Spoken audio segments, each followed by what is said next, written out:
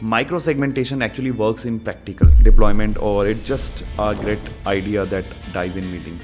Yeah, again, it's a great question.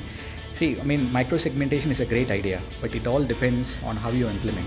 If you try to do microsegmentation of all your workloads from day one, ideally what will happen, assume an environment where you have a dynamic environment, but you're doing a microsegmentation which are tied to a static IP address, but your environment is dynamic. Microsegmentation will not work. Your business will have a downtime.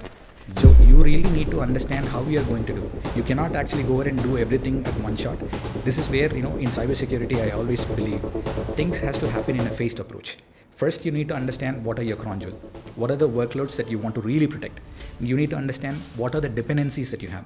You do a microsegmentation, but it might have a dependency. Now, when you do that, the dependency gets broken. So you need to do those kind of tests, but it's always good to have when you do a phased approach. That's my recommendation.